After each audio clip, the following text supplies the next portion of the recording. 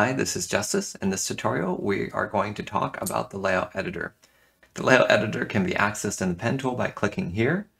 With a preset selected, it will open up that specific preset like this. If the preset is short, then you can press this big preview button. It basically means dock. So that's going to push your program off to the side the same way that this layout over here for the Tablet Pro Manager is doing. Now to turn these on, Win-Shift-Z, turn on and off, the correct one if you open up the Layout Manager. All right, in this one, we're going to talk about just how to open the Layout Editor and how to purchase. Right here is where you purchase. Right here is where you edit.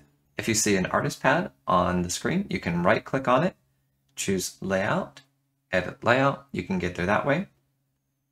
In Settings, you can click on Edit Layout with Store App.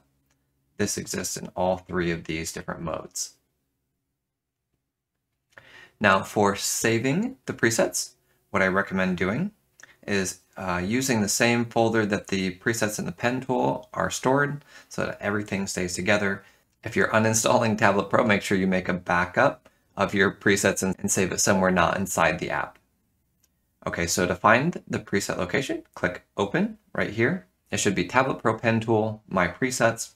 What I do is I go back here and then I right-click and choose Pin to Quick Access. You can see my folder right here.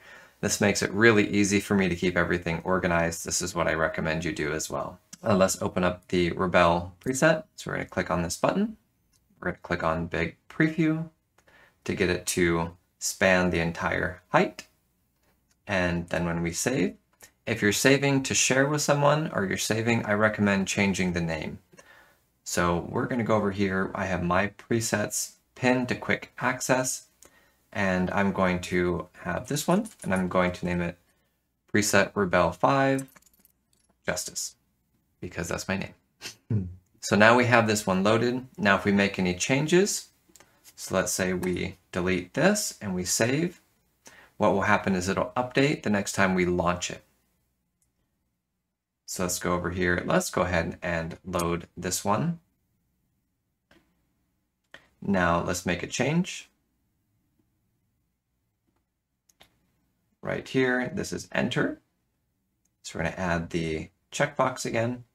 And now when we save it,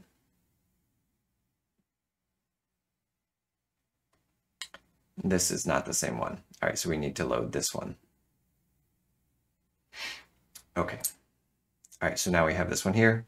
If we make a change, so let's go ahead and delete that and save.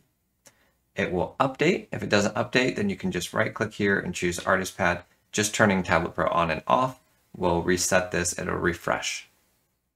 All right, let's go back there and undo that.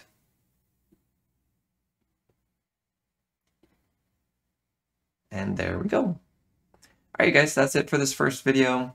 This is how to open the layout editor, how to purchase, and how to save the presets once you've got them loaded. In the next video, we're going to be going over the UI inside the Tablet Pro Manager, the layout editor, same thing, as well as how to load the Tablet Pro Manager preset in order to give you some easier access to the buttons and the functions here. All right, I'll see you in the next video.